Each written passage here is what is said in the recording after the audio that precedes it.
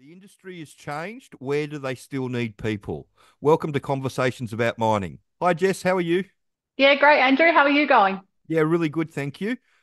We were just talking about this off air that the industry really has been turned on its head in the last 6 months with everything that's happened.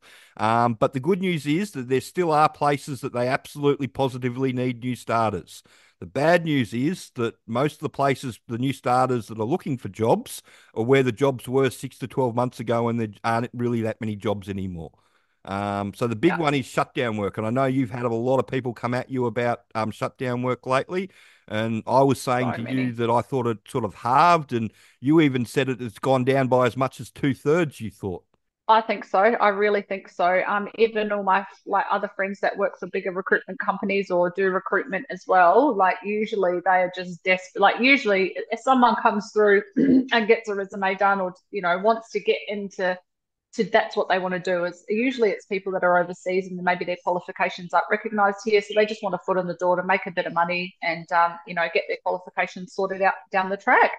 And yeah, just there are zero jobs, no matter how experienced or qualified. And I've even now got quite a massive number of people that have been on shutdown circuits for the last, 3, 5, 7 years, that just can't get any work. Like, everyone's just like, oh no, we might have something in 2 or 3 weeks, or we might have something soon. Like, whereas before it was like, you could basically guarantee if you wanted to work 6 months straight, you could. And it's just not like that at the moment. So people are having to look elsewhere. Yeah. And it's the downturn in lithium, the downturn in nickel west shutting down, the coal price being so low, the iron ore price, it's gone back up again, but there's a couple of big iron ore mines shut down, which has hurt everything. And the less mines that are Yeah, operating, the less shutdown people that they need around the place doing it all. But the good news yeah, is that there's still two places in the industry that are just crazily need people, and that's the hard rock yeah, underground and surface exploration. So they're the two yeah, places. If you go on to Seek and you type underground in or you type offsider in, you'll see all the jobs pop up at you everywhere.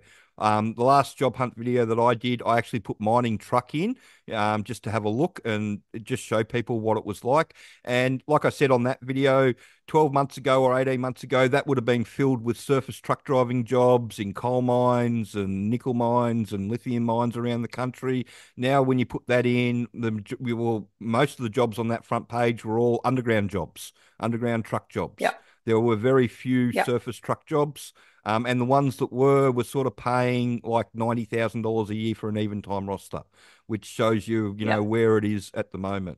Yeah, it's just it'll change again. Like that's mining, things change. Gold's going through a really strong period, so's copper. That's why there's all the underground jobs and the surface exploration jobs, but lithium and nickel are going through a downturn. So people from yeah. those mine sites have already been redeployed or are being currently redeployed. But there'll be a Hmm. lot of people that just leave the industry. There'll be a lot of people from Nickel West that'll have done 15 or 20 or 30 years with them that'll just get a huge redundancy and that'll be the last job that they ever have. And so Yeah, those sort of people are hard to replace in the industry. So yeah, it is what it is. But if you're looking for shutdown work or you're looking for a traineeship on a dump truck on the surface or anything like that, that ship's sort of sailed at the moment, and you need to be yeah, concentrating on the hard rock underground or the surface exploration. yeah, yeah, yeah. Agree. Yeah, definitely. You need to change tactics and change areas you're looking in because you're not just not going to get any results. It's not going to be a fun time for you. You're going to quickly find that there's not any roles out there to apply for, and B, when you are applying, you're probably going to have a lot of experienced operators that are going to be applying along with you. So the chances of getting one of those roles, and there's really no entry level roles at the moment, not for dump truck traineeships or surface dump truck operators. Um, so you'd really be just, yeah, even if you were experienced, you're going to struggle to get into one of those roles if that's what you're looking to do. And we were just talking about another. I was letting you know about something I saw on the news 2 nights ago with Channel 7 with West Track. Yeah, They've just yeah, expanded, or they're currently expanding their driverless truck training network. So they're expanding, they're going from one training room to five training rooms or something like that. yeah, They're expanding it by five times the amount that they're doing at the moment. And that for me is the writing on the wall for all the surface truck driving stuff. They'll only be able to do it in the shallow pits. So the really deep pits, they'll still need people to drive, but those really deep pits will be few and far between because most Yeah. pits, when they get down to about 250 meters, they turn into underground mines because it's cheaper to go underground than it is to do a really big pit, Yeah. unless you've got a really wide ore body like the super pit, where the ore body's 12 Yeah. meters wide.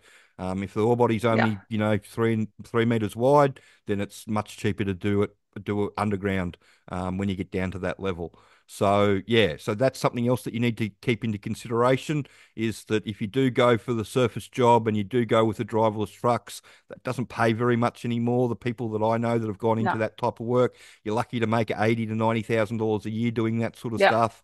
Most people are starting on a lot less than that. Whereas with the actual underground and the drillers offsiders, where you've got to be out on site, yeah, you're getting paid a lot more than that, and the money goes up quite quickly when you go up through the crew ranks. Yeah, definitely. So yeah, I guess the moral of the story is you need to be looking in different places. So if you're out there and you're just following along what Facebook groups have told you, or what you thought you should do a year or so ago when you first started thinking about getting into it, industry has completely changed around and done a 180. So definitely reach out if you have any questions about that, or you're unsure about what your skill set maybe matches, or what types of roles you could maybe look at. But definitely have a look at underground. That's where it's at the moment, and gold and copper. Yep. That's what you want to be looking at right now. And you can do our three-step plan that we've got together. Jess will do your Yep, resume, the training's there. I'm almost always available for questions if you've got any, but the training's pretty self-explanatory. It goes into a lot of detail. yep, And, when you can walk through the door on day one and you can talk to them about how it all works, like I tell people, it puts you 6 to 8 weeks ahead of everybody else is there interviewing. And as long as you get the mining questions right and you've studied, then, it's like they find $100 note on the ground.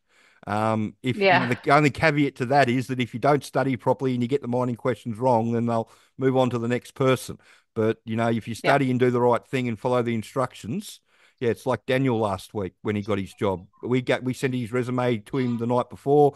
He sent his resume out that morning. He had a job offer that afternoon. And it was they yep, wanted to know when he could do medicals and all that sort of stuff. And yeah, yep, it was a really good result for him.